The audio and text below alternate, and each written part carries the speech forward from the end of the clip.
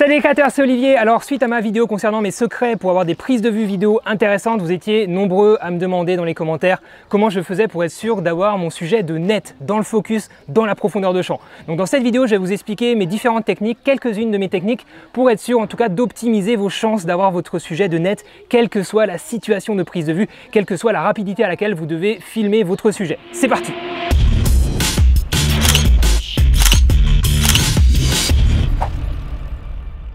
Alors la première chose à faire pour vous, ça va être de définir exactement ce que vous voulez pour chacune des séquences que vous allez filmer. Et là, vous avez deux options qui s'offrent à vous. La première, ça va être d'opter pour une mise au point variable. Ça veut dire que par exemple, vous voulez que d'abord la mise au point soit faite sur un élément au premier plan et qu'à la fin de votre séquence, cette mise au point change pour aller se faire sur un élément à l'arrière-plan. Et la deuxième option, ça va être d'opter pour une mise au point cette fois-ci figée, statique, par exemple uniquement sur un élément à l'arrière-plan.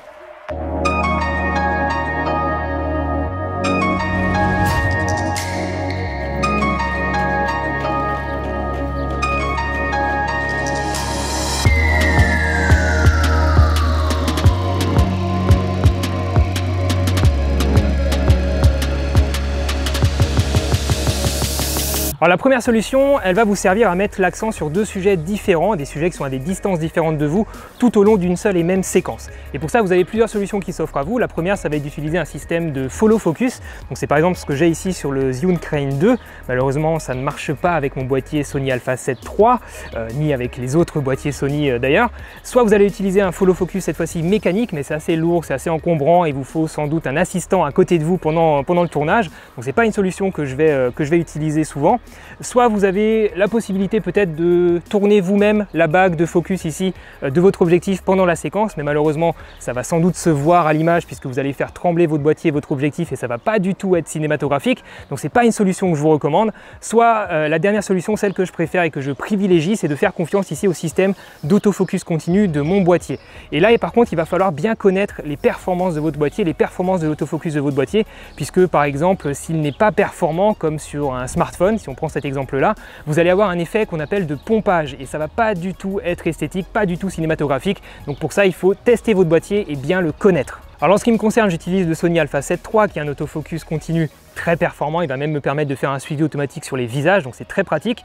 Mais je vais aussi pouvoir choisir une zone de mise au point automatique, par exemple une grande zone centrale ou une petite zone en haut à droite de l'image par exemple.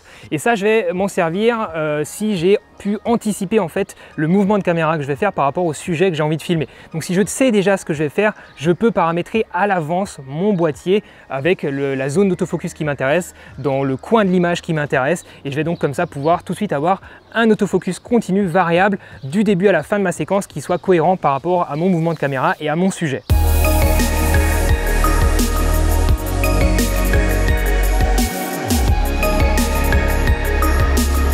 Donc voilà pour la mise au point variable. Si maintenant vous souhaitez faire une mise au point fixe sur un seul sujet à une seule distance de vous, il va falloir passer votre boîtier en focus manuel, donc MF pour manual focus en anglais. Donc soit vous avez un bouton directement sur votre objectif, je l'ai sur mon 50 mm mais je ne l'ai pas sur le 16-35 malheureusement, soit vous avez peut-être un raccourci sur votre boîtier, c'est le cas je crois sur le Lumix GH5, c'est un des points forts du GH5 je trouve, soit vous allez pouvoir comme ici sur mon Sony Alpha 7 III avec cette optique qui n'a pas le bouton, modifier ça directement dans les menus de votre boîtier. Alors maintenant que vous avez passé votre boîtier en focus manuel, c'est à vous et à vous seul de faire en sorte que votre sujet soit bien net. Et pour ça, votre boîtier ne va pas vraiment vous aider, si ce n'est que selon le boîtier que vous utilisez, vous aurez peut-être l'option d'afficher ce qu'on appelle un focus picking. Ce sont des petits points de couleur qui vont venir se greffer sur votre image, sur les zones qui sont dans la profondeur de champ. En général, ces points vont se greffer sur des arêtes, des micro-contrastes facilement identifiables comme éléments nets de votre image. Mais peut-être que vous n'avez pas cette option sur votre boîtier et de toute façon, ce n'est pas fiable à 100%. Donc je vais vous montrer maintenant d'autres techniques pour être sûr d'être net en manuel focus.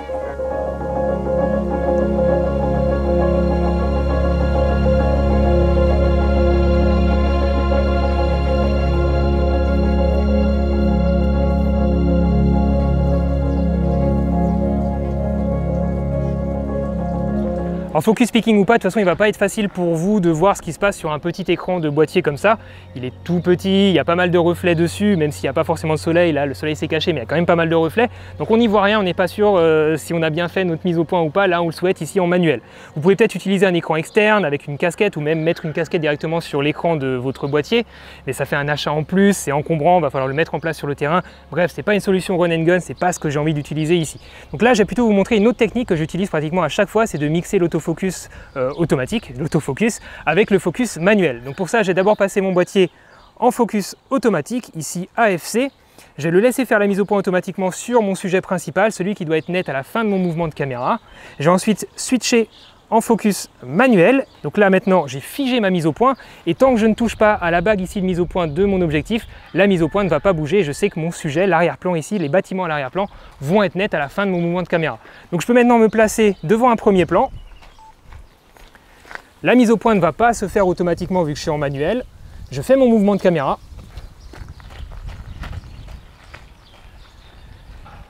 Et je sais maintenant que mon sujet va être net, c'est sûr à 100%, alors que j'y voyais rien sur mon écran, je ne me suis pas aidé du focus picking, j'ai juste passé d'autofocus à manuel focus et j'ai pu faire mon plan. Ok, donc cette technique elle fonctionne très bien sur cet exemple-là où mon seul sujet ça va être des bâtiments à l'arrière-plan.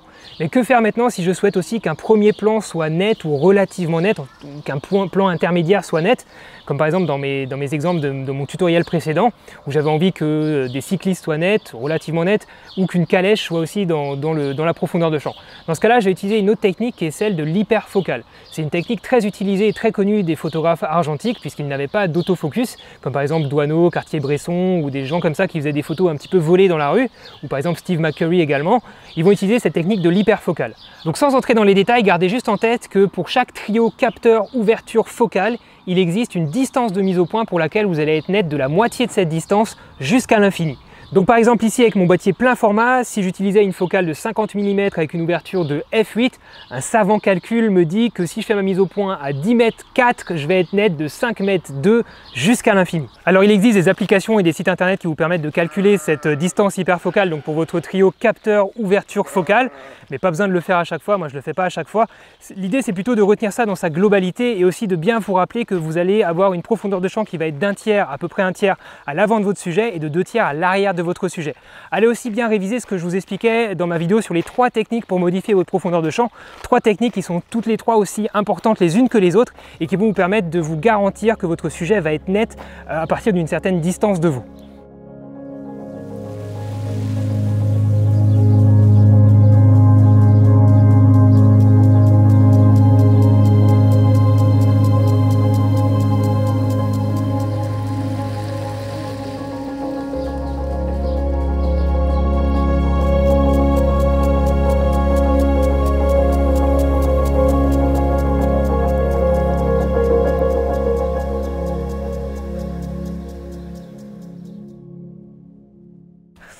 Donc si on résume ce que vous devez retenir, il existe une distance qu'on appelle hyperfocale, qui est une distance pour laquelle vous allez être net de la moitié de cette distance jusqu'à l'infini. D'une façon générale, vous pouvez partir du principe que vous allez être net d'à peu près un tiers à l'avant de votre sujet jusqu'à 2 tiers à l'arrière de votre sujet. Ensuite, plus vous allez fermer votre diaphragme, donc plus votre chiffre F va être élevé, plus vous aurez une tendance à la grande profondeur de champ, plus vous allez être en grand angle, dézoomé, en tout cas vous allez avoir une petite valeur de focale, plus vous aurez aussi une tendance à la grande profondeur de champ. Et enfin, plus vous allez faire votre mise au point sur un sujet éloigné, donc plus vous augmentez votre distance de mise au point, plus vous aurez aussi une tendance à la grande profondeur de champ. Et c'est en cumulant toutes ces notions-là que vous allez pouvoir être sûr et certain d'avoir l'intégralité de vos sujets intéressants de net à partir d'une certaine distance de vous. Donc il ne me reste plus qu'à piocher là-dedans ce qui m'intéresse par rapport à ma volonté artistique. Je vais par exemple faire ma mise au point sur un point intermédiaire entre l'endroit où va passer mon sujet, où j'estime que mon sujet va être tout à l'heure quand je vais filmer, et l'arrière-plan, comme ça je vais optimiser mes chances d'avoir à la fois mon sujet et mon arrière-plan de net. Et voilà, le tour est joué, vous pouvez maintenant filmer de façon improvisée, à la volée, comme je vous montrais dans ma précédente vidéo. Donc j'espère avoir répondu à vos questions à ce sujet-là. Je vous ferai un autre tuto pour vous montrer encore d'autres techniques pour la mise au point. En tout cas, j'espère vraiment que ces premières notions pourront vous aider et que cette vidéo vous aura plu. Si vous souhaitez bénéficier encore des codes promo pour le Crane 2 ou la GoPro Hero 6, allez voir dans la description, il y a 10% sur les Crane 2 chez mon partenaire Digistore et 5% sur la GoPro Hero 6. Encore merci pour votre confiance, à très bientôt les amis, Ciao! Ah, et faites de belles photos, faites de belles vidéos. Ciao!